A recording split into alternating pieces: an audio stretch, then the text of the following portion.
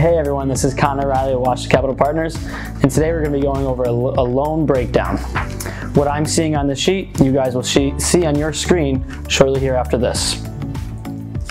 What we're going to do is we're going to start with a purchase price of $162,000. We're going to do rehab costs of $30,000 and an ARV of $250,000. Now, for those of you that don't know, ARV stands for after repaired value. What we do here at Attribution Capital Partners is we take the total costs, the purchase price plus the renovation costs, and we'll fund anywhere from 80 to 90% of that entire sum. For this particular breakdown, we're going to use 80% of that number. So, if you guys are doing math at home, what 80% means is that we're doing a total loan of $153,600. At Attribution Capital Partners, we're charging anywhere from 2 to 3 points on that total loan amount. So in this particular case, 2 points would be $3,072. We have monthly interest payments that are paid in arrears. It's interest-only payments with no prepayment penalties. And in this case, we're going to be charging 9% on the total loan amount. So that equals about $1,152 every month that you're using the loan. Now again, there's no prepayment penalties, so the faster that you get in and out of the property, the less holding costs there are for you.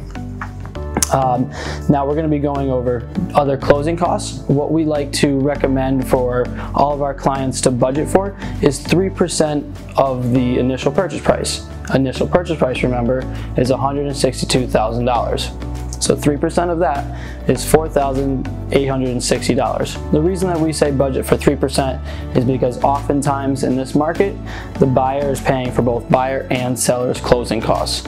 Wholesale deals, as-is properties, things like that that make the property go a little bit faster. Included in the closing costs is an attorney fee of $1,000, hazard insurance, which will be about $900 to maybe $1,000, and the cost of an appraisal.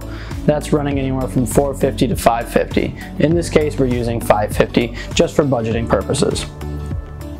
So now how you figure out what your profit would be is you take your ARV, after repair value, of $250,000 minus your purchase price of $162,000 minus your rehab costs, which is $30,000, minus total closing costs, which is $7,310. To calculate that, it's your closing costs of the property, which is $4,860, your attorney fee $1,000, insurance $900, and appraisal $550. Again, backing all that out from the sales price of $250. You also back out the total points of the origination cost, which is $3,072, and that'll leave you with a potential profit of about $37,000. Not too bad for a quick fix and flip property. Thank you guys for tuning in. If you have any questions at all, we have links below in the descriptions, or feel free to hit me in the DMs.